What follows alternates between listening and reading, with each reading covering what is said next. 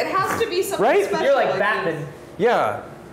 Baman, actually. Bomberman.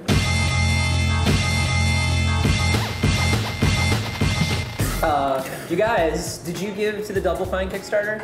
No. No. No, I gave to the Double Fine Kickstarter. How much did you get? Yeah, thanks for making us look like this. I know, but I just like Double Fine, and I thought it was a cool idea, and I like the idea of Kickstarter. That's all.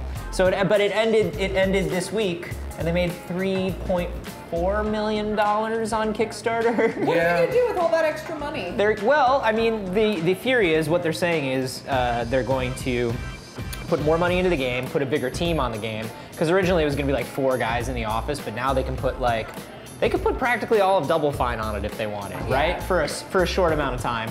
And then 2-Player Productions is gonna put more production value into the documentary that they're making. It's gonna be interesting. It's gonna be kind of cool. I think it's amazing that it's $3.4 million for an adventure game. Well, okay, bear in mind, here's the thing about Kickstarter. Everyone's like, oh my God, you made $1 bajillion to make iPhone watch cases or whatever. The Presensel, whatever it is. And it's like, I bought the Presensel. Shut up. In reality, you're the reason the internet doesn't work. In reality, Kickstarter looks at that when all the things are tallied up and they go, okay. And I believe Amazon, who owns Kickstarter, they take I want to say 10%, probably 10%. There's also taxes, which comes out to about like 35 or some crap. And then there's the fact that a lot of people are going to be donating from other countries.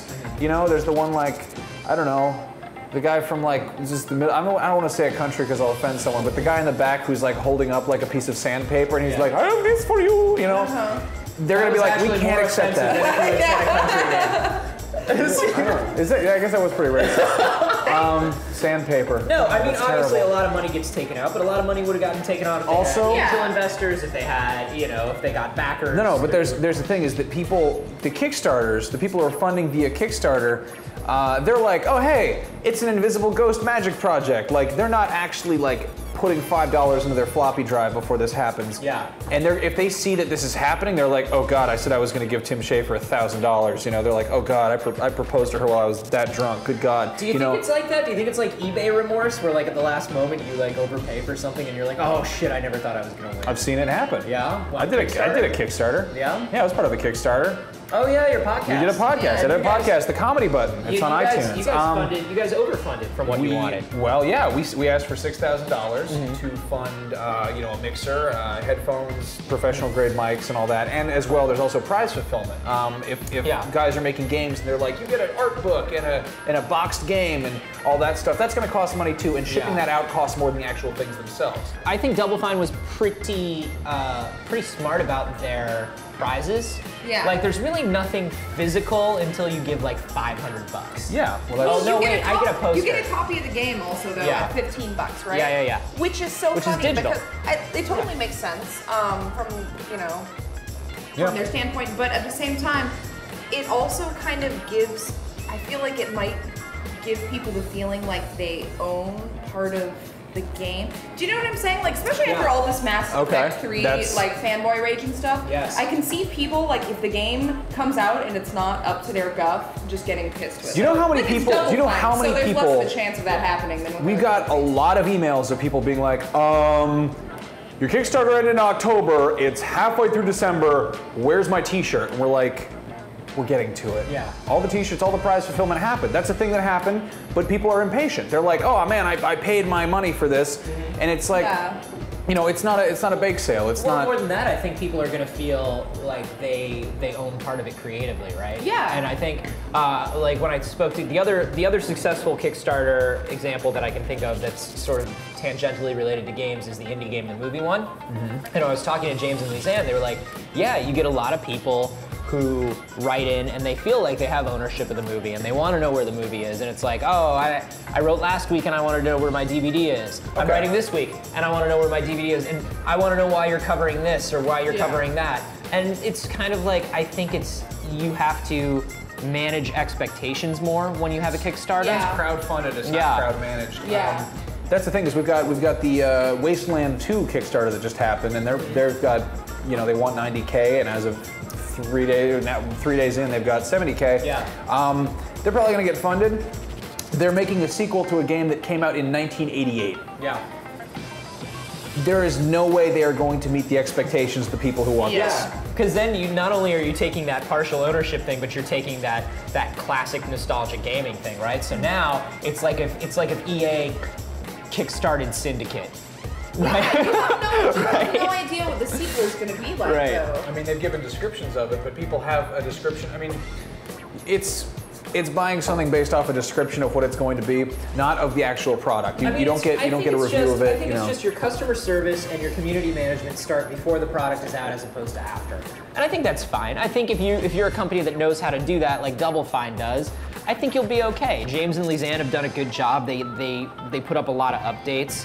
I think if you know that going in, everybody is happier. You know, I'm kind of interested just to see what's going to happen with games and Kickstarter now that there's the $3.4 million Kickstarter. I mean, previous to this, I've only really given to games that were like smaller games, iPhone games, but now you have things like FTL, that indie game about like, it's this strategy space combat thing. They wanted something like 10,000 and they got 90,000 in 3 days. There's like this crazy halo effect now where like people are just trying to get their games onto Kickstarter because it's like, we can make Tim Schafer money. Yeah. Yeah, Double Fine was probably the perfect company to start doing something like this and make it seem so easy in the process. Like, I could see other companies trying to do the same thing, especially indie companies, you know, because it's such a great tool for them. And unless you really get that kind of marketing push that Double Fine got, you know, like when they started that Kickstarter, they were on the front page of every gaming news outlet, you know? Not every game is going to get that coverage, regardless of whether or not they've got a Kickstarter. It's easy to ask for money when you're Tim Schafer. It's not as easy to ask when you're like some kid in programming school. But you know, like their podcast is a good example that you can get money and get extra money. So I mean, yeah, Double Fine is obviously, I would love to see if they're going to do this again, if they consider this an experiment or how it's all going to turn out. I think this is just a continuation of like, well, now we don't have to use publishers because we have Steam and digital downloads. It's exactly like what Louis C.K. did with his comedy show. Yes. It's exactly like that. I think if you have a good, now I think more than ever, if you have a good product and you are able to discuss it eloquently and you know how to get it out there in front of people, there's no reason why you should have to depend on anybody to get your shit out there. Anybody. Hopefully this will kind of push, you know, developers to just like get away from the whole big name publishers to begin with, you know, and I'm gonna put my games on there. Put things out there on their own. I had an idea for a game. Check it out. This is a stroke of fucking genius. This better not be Fantasy 6. Oh no, that's in the works already. Okay, check it out. What are, you know, I'm not gonna ask you what are 3 popular games because you won't guess them, but 3 popular games are Angry Birds, Madden, and Call of Duty. Yeah. It's called Madden COD. And you have a bunch of fish and you try and get them angry. Yeah, you put that joke on your Twitter 20 minutes ago. Shut up, Tara! It wasn't funny then either. It was funny.